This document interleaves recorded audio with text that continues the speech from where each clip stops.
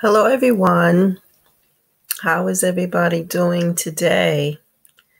Brothers and sisters, I will not be before you long. I just wanted to come and give you all a scripture verse that has a lot to do with the end times and what we are currently witnessing now that's going on in this earth. Brothers and sisters, we are close to the rapture of the church. And we have to be aware of everything that's going on, that we are living in the last days, that our precious, holy Lord and Savior, Jesus Christ, will return for his beautiful bride.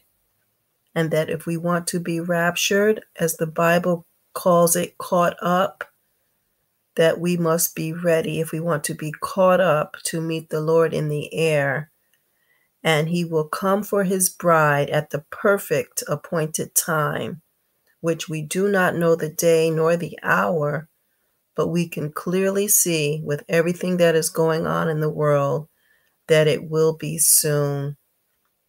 We know it will be soon because the Bible tells us it will be soon. The Bible tells us what to look for, brothers and sisters. And I want to give you scriptures to tell us what is happening and what we can look for to know that we are in the correct season of the rapture, that it will happen, and we must be ready. We have to be ready if we want to go back with the Lord. Otherwise, we will be here for the great tribulation which is to come, and it will be pure. It will be awful. If you think it's bad now, it will be 100 times worse. And I want to tell you right now, brothers and sisters, that time is short. Time is short. It is very short. If you are not yet saved, if you have not yet accepted Jesus Christ as your personal Lord and Savior and given your life to him and invited the Lord into your heart, repented of your sins, repent, turn around, go the other way, change your mind, change your thoughts about living in sin, and do not do it anymore. And commit your life to Jesus. Give your life to the Lord. Believe in his death, burial, and resurrection, that he was born of a virgin. He was alive. He was brutally crucified for your sins and for mine. And on the third day, he rose again, and that he took your sin debt, a debt that you could never repay on your own, that he took your sins. He took your place. What me and you deserved, he took it. He took it all. And he never said a mumbling word. He never complained. He just took it. He was brutally crucified and he passed away. And on the third day, glory to God, he rose with all power in his hand. And he is alive forevermore. If you believe in that he paid the price for you, that you are a child of God, that you love the Lord, that you want to live for the Lord,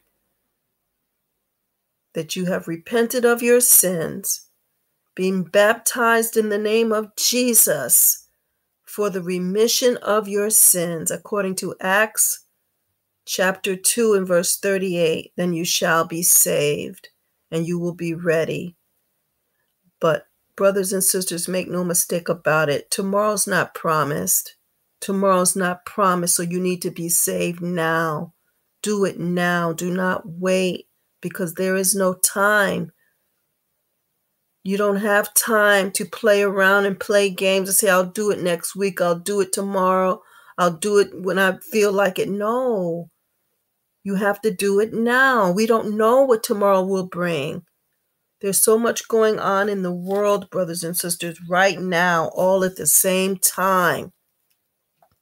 All these things that are happening, brothers and sisters, excuse me. We have Hurricane Helene that just happened, that pretty much wiped out North Carolina, Asheville, North Carolina. Those people are in pure devastation. We must keep them in our prayers. The people all over have passed away through this hurricane. The tragedies, the loss of life. It is horrible. All the wars. There's a war with Israel and Iran. Lebanon was getting involved. What about Russia and Ukraine and all these things, all these wars and rumors of wars? Talk of World War III. And all this lets us know, brothers and sisters, what time it is. The making of people unalive all over the world, innocent children, the school massacres and all these things that are happening. Don't you see what's happening? All these things lets us know what time it is. The diseases, the illnesses, the pestilence, the pure wickedness running rampant. The port strike, where they were striking, and now it's delayed now. Thank God for that. But still, it doesn't mean it's over. All these things, it's like the world is literally coming to an end right before our very eyes. The earthquakes, the hurricanes, and there will be a new hurricane, I found out today. Tropical Storm Milton, to strengthen into a hurricane and make landfall in Florida this week. Monday through Wednesday, they're saying, I believe. And that's going to strengthen into a hurricane, they're saying. All these things that are happening, brothers and sisters, it lets us know that we are in the last days. Look at what's happening in the Middle East. Look at it. Look at all this, all at once.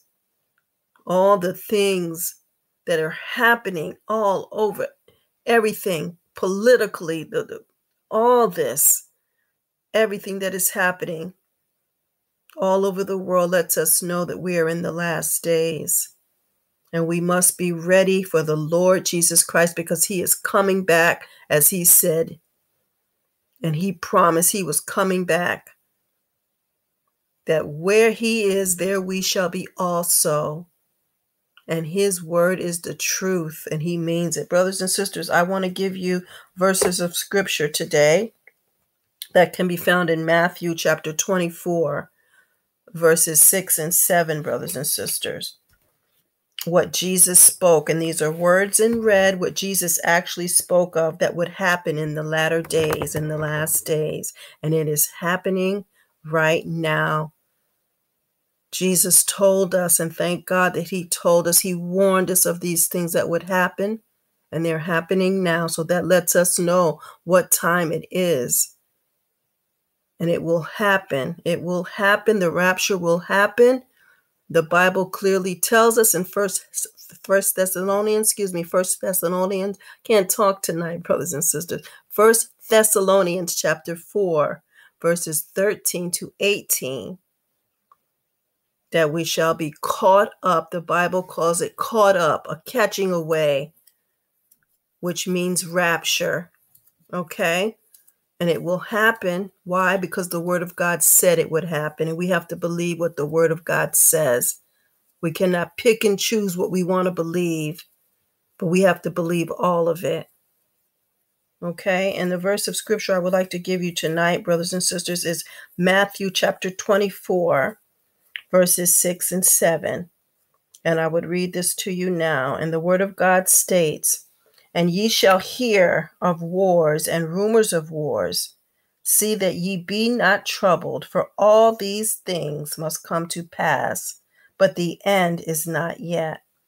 For nation shall rise against nation, and kingdom against kingdom, and there shall be famines and pestilences and earthquakes in diverse places." And verse 8 reads, "All these are the beginning of sorrows." Brothers and sisters, the birth pangs are increasing. The birth pangs are increasing, and that lets us know that we are close. These are birth pangs, and they are increasing. As a woman will be getting ready to give birth to a child, we know that the birth pangs and the labor contractions will increase. That is what is happening now.